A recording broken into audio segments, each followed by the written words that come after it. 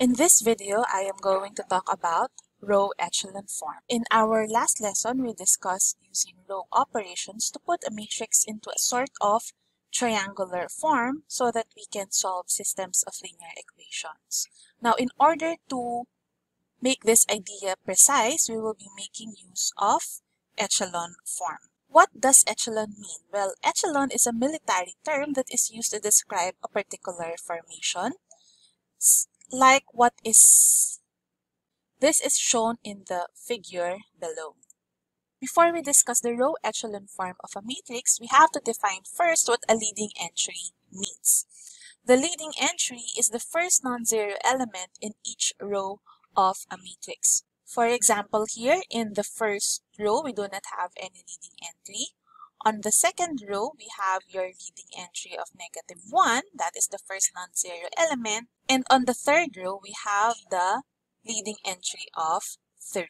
A matrix is said to be in row echelon form, or REF, when it satisfies the following conditions.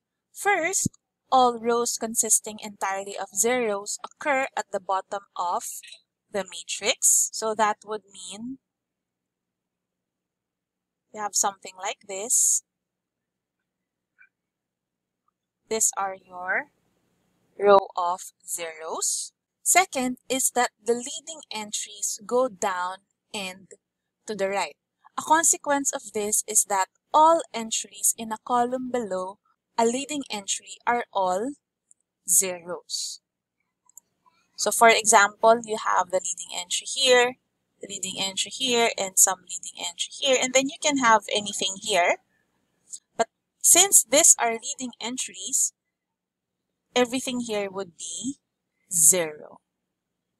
Alright, so as you can see there, if a row has more zeros on it, it will sort of sink in your matrix. The higher the number of your zeros in your matrix, the more that it will occur at the bottom. Next, all leading entries will be equal to 1. So now we know that this is not just equal to star. The leading entry must be equal to 1. Hence, a matrix in REF looks something like this. Let's see whether this matrix here is in echelon form. Let's look at all the properties one by one. All rows consisting entirely of zeros occur at the bottom of the matrix. Take note here that you have a row of zeros and it should occur here at the bottom. So right there and then the answer here is no. But anyway, for the sake of completion, let us check all the other properties. Next, leading entries go down and to the right. Although that one, the leading entry here is -1. The leading entry on the third row is 6. So this one is correct. However, the third property, all leading entries are equal to 1. This is no. Hence, this is not in echelon form. Although again, we already knew that just because property 1 was not satisfied. Next, let's take a look at this example. Is this in echelon form?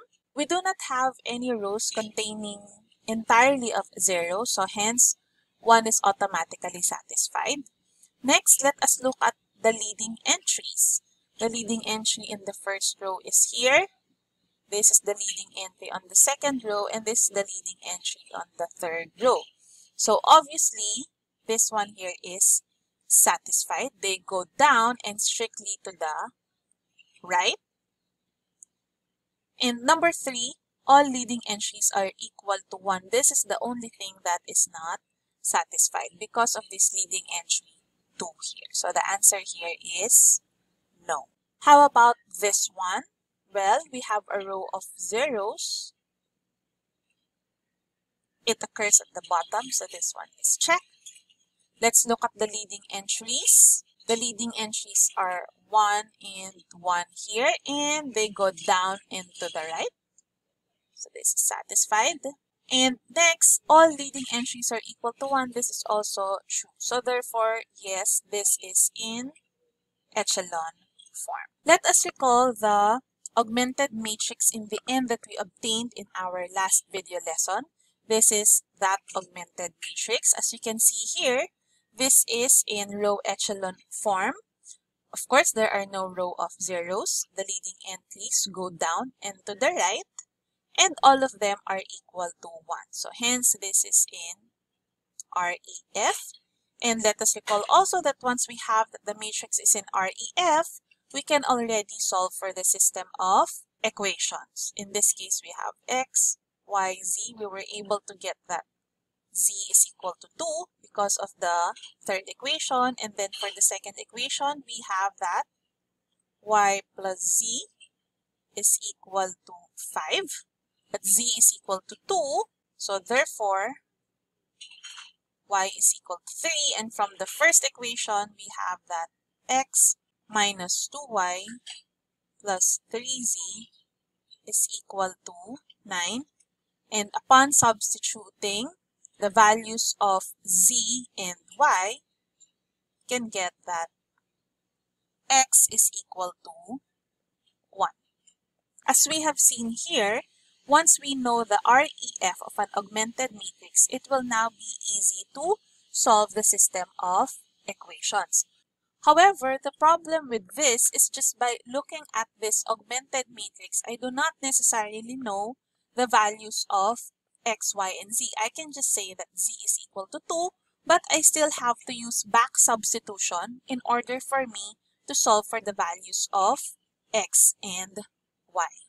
To remedy that, we will be talking about another form of a matrix so that just by looking at the augmented matrix, we would be able to tell immediately what the values of the variables are.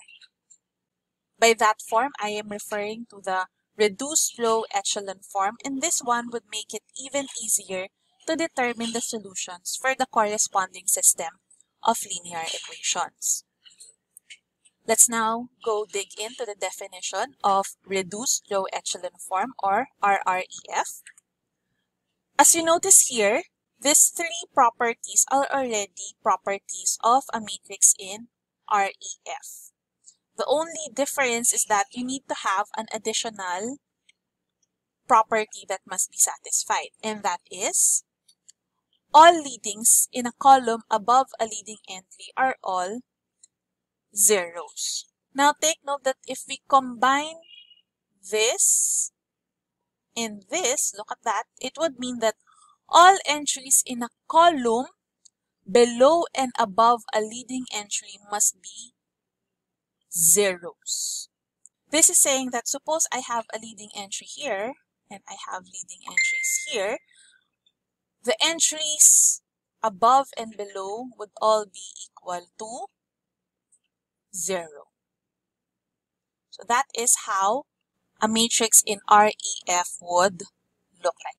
Hence, we have this alternative definition of a matrix in RREF. We still have these three conditions, except that the fourth condition says that each leading entry is the only non-zero entry in its column. Because the difference with REF is you have 1 here, if this is the leading entry, all zeros here, but you can have some values here, non-zero values on top of your leading entry. But for REF, we cannot have that. All of this should be equal to 0. Let's see whether the matrix over here is in RREF. We have a row of zeros appearing at the bottom, so this is satisfied. Where are our leading entries? 1, 1, 1. They are all equal to 1 and they go down and to the right. Let's check the fourth condition. Each leading entry is the only non-zero entry in its column. Here, 1 is the only non-zero entry, here also. And so is for this one. This is satisfied, so therefore, yes, this is in RREF. Let's look at this example. We have a row of 0 here at the bottom. This is true. All leading entries are equal to 1. Leading entry, leading entry, leading entry, leading entry. That's correct. But this one is not satisfied. Leading entries go down and to the right because of this 1 over here. So this is wrong. And although, of course, the answer is already no, let's just check the fourth condition. Each leading entry is the only non-zero entry in its column. For this one, everything is 0 above and below it, above and below, above and below. But for this leading entry here, we have non-zero entries on top. So this one is also not satisfied. Now that we've learned how a matrix in REF or RREF looks like, we are going to talk about the process of transforming a given matrix to its REF or RREF. Next, we will also use these forms to solve for the solutions in the corresponding system of linear equations.